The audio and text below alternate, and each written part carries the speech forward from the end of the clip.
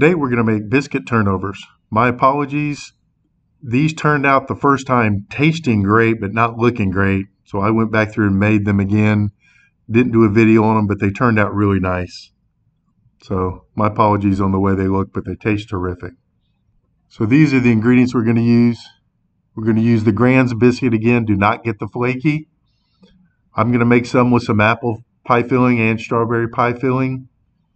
We need some powdered sugar to make the glaze. And these are my little calzone maker things, I call them. I'll put a link in the description for them. They work out really well. You need a rolling pin and a little bit of water for the glaze. I'll put a link in the description on my previous video of the biscuit donuts and how to make the glaze in there. It's really simple. So we need to roll out the biscuits just a little bigger than the ring that comes with this. You could do this by hand. Like I said, these things are pretty cheap. You can get them right off Amazon. That's where I've got them. The problem with the biscuits is as you cut them, they're the perfect size. And as soon as you peel them up, they shrink. Kind of weird. I think I'm going to find something better to make them out of, like maybe a pie filling or something that won't change sizes on me. But these do taste really well this way. And again, you can do them by hand. So I decided I would make the apple one first. Again, I just used the canned pie filling.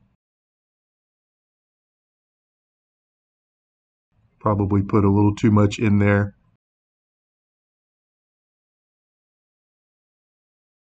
I just wanted to show you what these things look like. I use them now for making calzones too, and they work really well for that.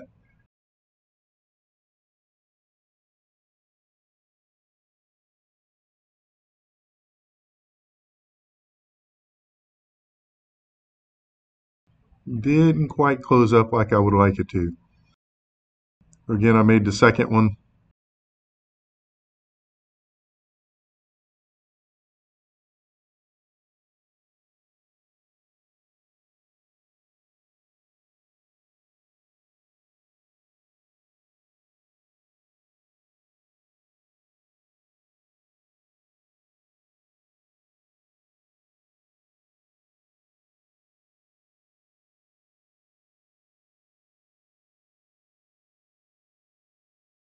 I cut it perfect, but again, as soon as I peel it off the cutting board, it shrinks. Then you don't have the extra space on the little calzone maker that you need. You need it over the edges of those serrated edges on here.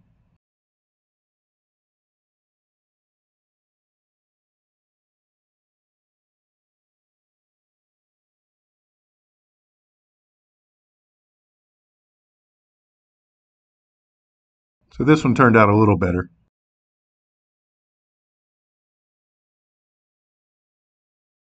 So then I was working on my third one.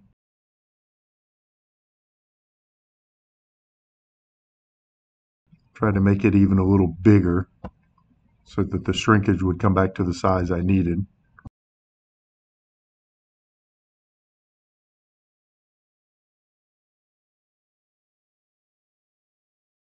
Stretched it out a little bit. I made some calzones with these last night, and they worked out really well. I don't know why I was having a problem with the sizing on these.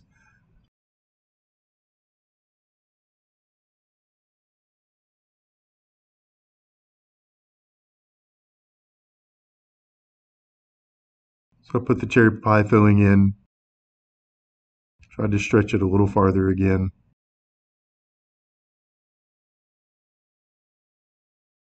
Close this one up.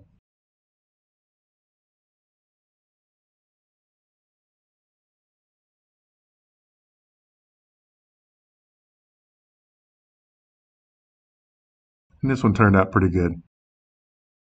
So it might have just been me getting the hang of this new tool.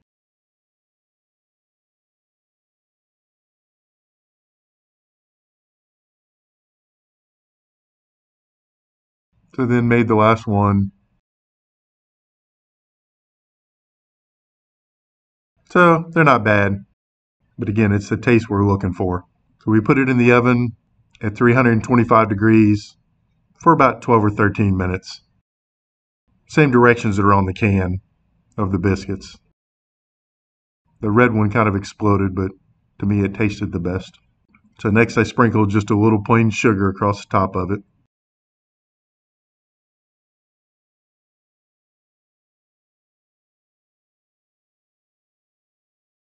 Then I took my sugar mix that I made.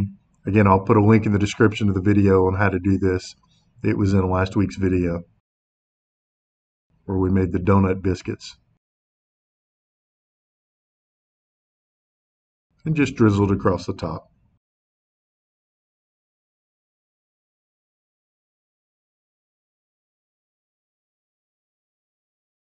Like I said, they turned out really well as far as the taste. They were a little messy, but I'll make them better. So now, we're back to the free giveaway. This is my birthday month, but I'm going to give y'all the present. I'm going to buy this plaque.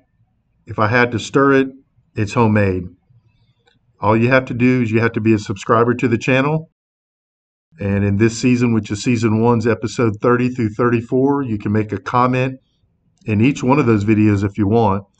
And I'm going to take each one of those names, and if you've commented in 4, I'm going to take your name 4 times, put them all into the hat, and I'm going to give one of these away to somebody. No cost, no nothing. I'm just going to ship it off to you. And now for the rating system. We have 4 categories, 1 being a lazy chef, 5 being a full home chef, for a total of up to 20 points. Prep time, it's a 1. It's pretty simple. Number of ingredients, it's a 1. It's biscuit dough and some pie filling. Unique ingredients, it's a 1X. You might have all this stuff in your cabinet.